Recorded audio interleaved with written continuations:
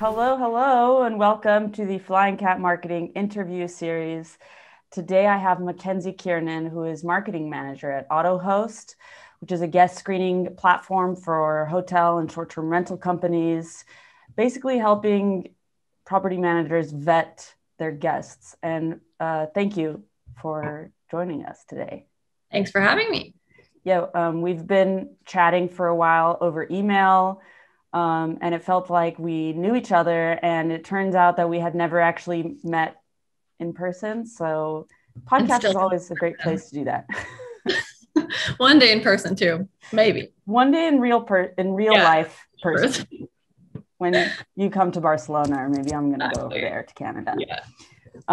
So before I hit record, we were actually talking about how Autohost came to be, and then also talking about how you share the solution, not just your software, what it is and what it does, but actually what you're trying to do, which is protect hoteliers and property managers. So do you want to tell the story again of how Autohost came to life? You were saying that it started as a property management company. Yeah. So first, we were a property management company operating out of Toronto, and we were just dealing with all these struggles similar to other property management companies. As we grew and began to scale with more and more properties, we found it harder to actually get a proper handle on who we were hosting, right? So the security part of our operations was lacking. So to fix some of the problems we were encountering, like parties and fraudulent bookings from certain OTAs that we were aware of, we were trying to implement this manual guest screening process. So having our guest services team involved in like vetting the guests. But obviously, as you grow and scale, this type of process is like prone to errors and bad judgment calls. And we wanted to leave all biases and any possibility of having just a bad call out of it completely. But still we were having all these issues along the way. And then one time we were actually like hijacked by some gangs who infiltrated our properties and got into multiple of our properties. And that's where we were kind of like, okay, that's it. We need some sort of solution that's automated and systematic that can solve these problems we're having. And that's where we realized that, you know, we're not the only ones dealing with this in the industry. Mm-hmm. There's actually a void. So that's why Autohost was built, to fill that void in the industry. So how is it working now? Do you guys still have that property management company? Oh, I knew the name. Quickstay. I was thinking of QuickBooks, and I was like, that's not a property management company. Not quite. So Toronto actually like really cracked down on short-term rentals, and we the restrictions and regulations surrounding them are really aggressive right now, and we're focusing our attention solely on Autohost just because we have such a strong background in cybersecurity that one of the CEOs is a cybersecurity expert. So we really wanted to focus on Autohost and our mission to protect the industry. Yeah, and it's interesting that you all come from a background that's so close to the problem that you're trying to solve. I mean, I think, correct me if I'm wrong, but you also come from a background of hospitality, right? I mean, you joined Autohost not as a marketing person. So I joined Quickstay, Yeah, so I joined Quickstay as a marketing person, but I dealt with like the listing creation at the very beginning. Like I've been with the company for quite a while now. So I've kind of like seen all the troubles that we encountered along the way. Like I was part of every process. So I saw all of the breakdowns that we ended up having to solve. So like I see the necessity of Autohost, and not even just Autohost itself, but the need for some sort of security process and guest screening. So let's talk a little bit about marketing, because you were mentioning before we started recording that you're sharing about the solution. You're talking about how to actually help hosts and hoteliers stay safe. And I was asking you, did you find that most of your customers are coming after they've had a problem? So they had fraud, or they had a big party at their house, and then they say, okay, wait, I need to find the solution? Or are you finding a way to see that this is a need before it happens? So I feel like it's definitely a combo. Like we see companies that are like, oh, like there's been a party, there's been something, like we need to implement some sort of solution immediately. And on the other hand, we've seen companies that have, been seen media releases or news articles about parties or things happening in other rentals and being like, okay, we need to be proactive. So it's kind of it's a bit of both, like the proactive operators and then responding to some sort of incident as well. And so our main goal is more so to educate in the necessity of having some sort of security process in place to avoid any potential incidents of parties or fraud or criminal activity that could be really detrimental to any sort of business, like not even the reputation, but also your ability to grow and your ability to connect with new building managers and things like that. It's just really a huge cost that can be avoided. Yeah. Yeah. So you guys have been doing all of this education. I mean, a lot of the marketing that you do is just organic, right? SEO, content marketing, social Yep. media marketing, and guest blog posting and those kind of things. Yeah. So we really want to connect with potential clients or even property managers who just on the problems that they're having, because they're the problems that we were having as well. And we really believe that we're the best at what we're doing. So we're not really selling the product, but selling what we're doing and what other property managers should be doing, and just around the whole concept of responsible hosting, just for the sake of the industry and for the industry to keep growing and prospering. Every operator has their own role and due diligence to keep problems from happening and to keep guests, like property managers themselves and the community, safe. Mm-hmm. So I love this approach because it shows that you have a lot of passion about what needs to be done and how to educate people. And I think that that's the kind of marketing that works best in the end. It's a longer time to get return. For sure. But it's really what's building your brand as the go-to in security, operational security. We just want to establish ourselves as like the expert in the industry for security and cybersecurity and guest screening. And we know that for a proper security process to be in place, like we might be only just part of the puzzle, right? So it's also important to monitor the property after the reservation starts. So like guest screening is important to be proactive before the reservation starts, but for that extra, peace of mind, it's also important to have some sort of property monitoring solution in place. So it's just advocating for responsible hosting and for doing your due diligence as an operator to just, keep every stakeholder as secure and safe as possible. Yeah. So the two of you right now, you said that there are two of you on your marketing team. What are you guys doing most regularly? What does your day-to-day look like? Because it sounds like you're really, really immersed in cybersecurity. Yeah. And I'm curious as to how you educate people who don't really know that much about it, or what it is on your day-to-day operations as a marketer, how you share that very technical information with people who aren't as familiar with it. It's funny you say that, because we had a meeting this morning where we were discussing like a new kind of off product that we want to be launching as well. And like I, by nature, I'm not an incredibly technical person, but I've become a more technical person as I've worked with, a cybersecurity company like Autohost. But so when my approach to marketing is like, okay, are we speaking to the me's of the world who, this doesn't come second nature to me. This is something that I'm learning as well, and learning to, approach the terms and the language and the messaging. Or are we speaking to, an expert themselves in cybersecurity? So it's about like knowing your audience and breaking it down accordingly, right? Because hello. We're doing a podcast, buddy.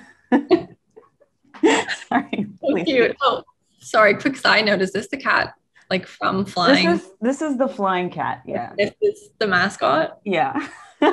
I love it. he's already gone. I would have showed him anyway. Sorry, totally derailed my thought. You were saying if you were talking to people who are well versed in cybersecurity or property managers who are curious but may not know that much about it and how to kind of divide your messaging. Right. And that's just part of the education piece, right? Like knowing if you're speaking to, like, are we speaking to the head of operations who's running like their operations team, or maybe like the guest support manager who's looking for a solution for their team? It totally depends on that person when it comes to how we're marketing to them, or their knowledge of cybersecurity and security solutions and things like that. So how do you actually divide that out into your content strategy? I mean, you have separate pieces for different personas, or how do you categorize it?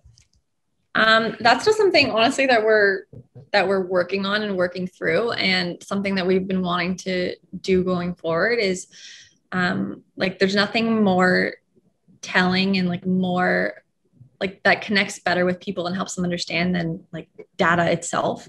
Yeah. And we're a data company, so we get a lot of, we collect a lot of data from our clients, and that's just something that we're always processing and analyzing and reanalyzing. So we're trying to figure out the best way to work with our data and to, share it in our content in a way that's digestible, but also like, oh, wow, like this is the type of stuff that's out there. Like this is something that could happen to my business. Like this is like, these are the risks I face. I need to do something about it. Like, and we're not shoving Autohost in your face. We want you to be like, okay, these are the risks. Like we are confident that we're the best we do, but we want people to be aware of what risks they face. That's such a good technique, to use the data that you get from running your business. How have you guys used it so far? Have you create some white papers or? So we've created some white papers and some case studies, and because we work with risk scores. So when a reservation comes in, it's assigned a risk score based on a number of different characteristics surrounding the reservation. So it's just about, obviously there's tons of privacy issues and we can't release anything too specific, but we're working on like having a better way to analyze the data as a whole and make better conclusions out of it. Because that's not only for creating marketing content, but it's actually to improve the performance of the tool. 100%. Yeah, cool. So you guys, what is your next goals in marketing? I noticed that you have been ramping up your personal branding efforts. How is that working for you? And when are you going to get the rest of the team to jump on board? Yeah, I'm going to share this with them. Like, yeah, that's definitely a goal of mine. Like that's something I wanted to do for a long time, because I think that, it's just as powerful for the company to release something or to share something or to educate or provide value, but it's also valuable for, the team, like to show a little bit about the people, the faces behind the company, right?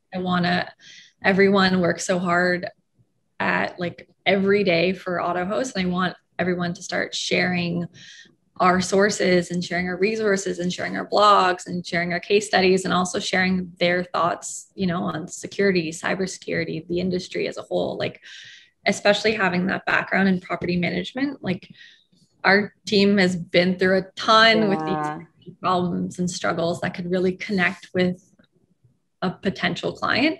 So it's just about, right now, we're definitely in a phase where I want to start encouraging everyone and, keep telling myself to be posting more and sharing more and developing our personal brands, not just for ourselves, but for the company as well, because we're just representations of Autohost, right? Like when I post something on LinkedIn or wherever, I'm like, it's clear from my LinkedIn that I'm, a worker of Autohost. It's just, I think it's really important to just work on your personal brand.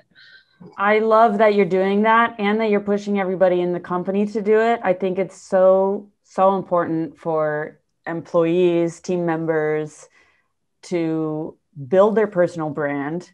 Even if you're not talking specifically about Autohost, it helps the company. Even if you're just talking about yourself and your own experience, it helps your career. It helps the company. I think what's really nice about building your personal brand and showing your passion for cybersecurity, property management, and those kind of things, it also helps the employer brand that Autohost has, and it'll attract the right kind of people when you guys are starting to grow even more. The right kind of remote people, if you guys are now growing a remote team.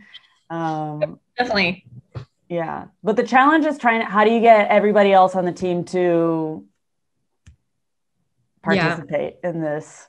And like, it's a struggle for me. And obviously, I'm sure you would understand this better than anyone else. It's just about getting it somehow situated within your routine, right? Where you're like, just like you have scheduled time for anything else in your workday, just being like, okay, this time is time slotted that I'm going to spend on, you know, XYZ.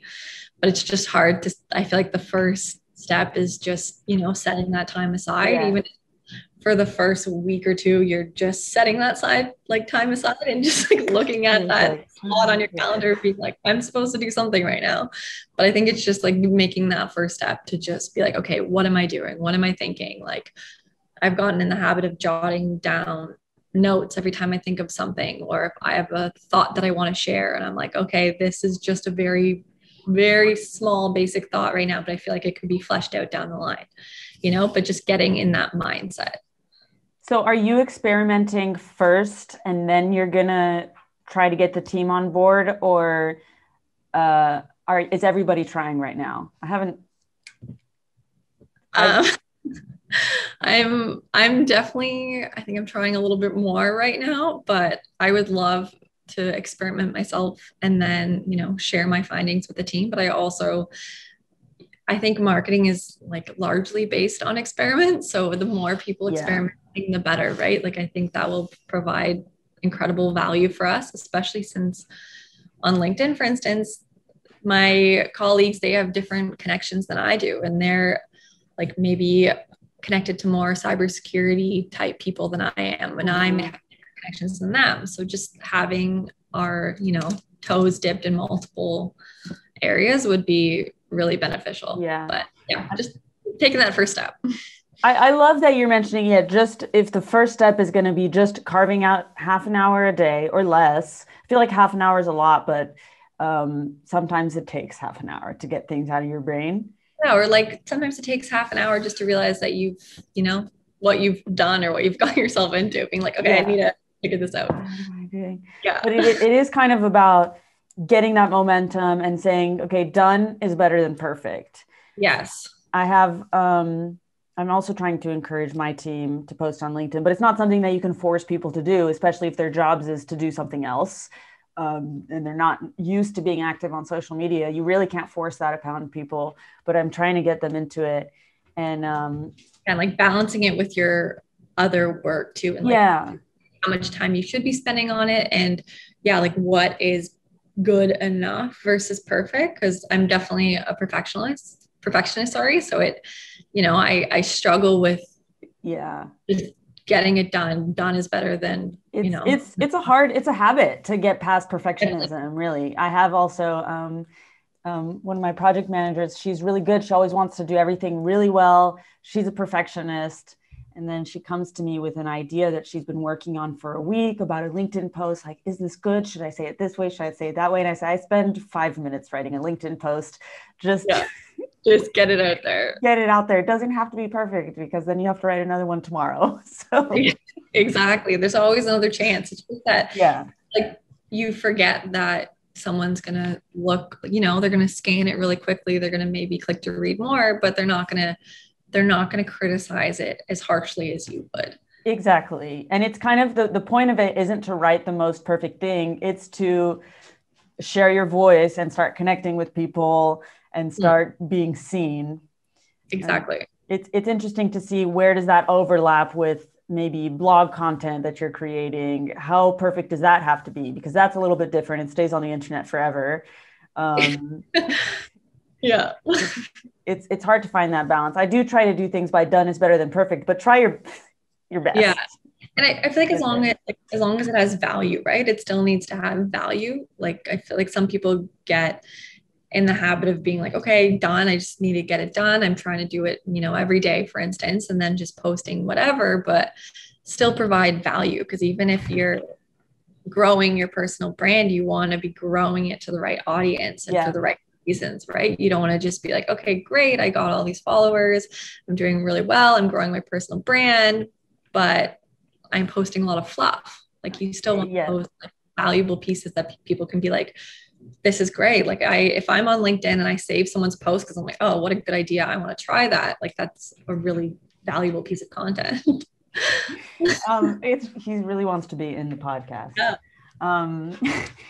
That's such a challenging thing to find the right balance. It's like, don't overthink it. Think about it in the right way.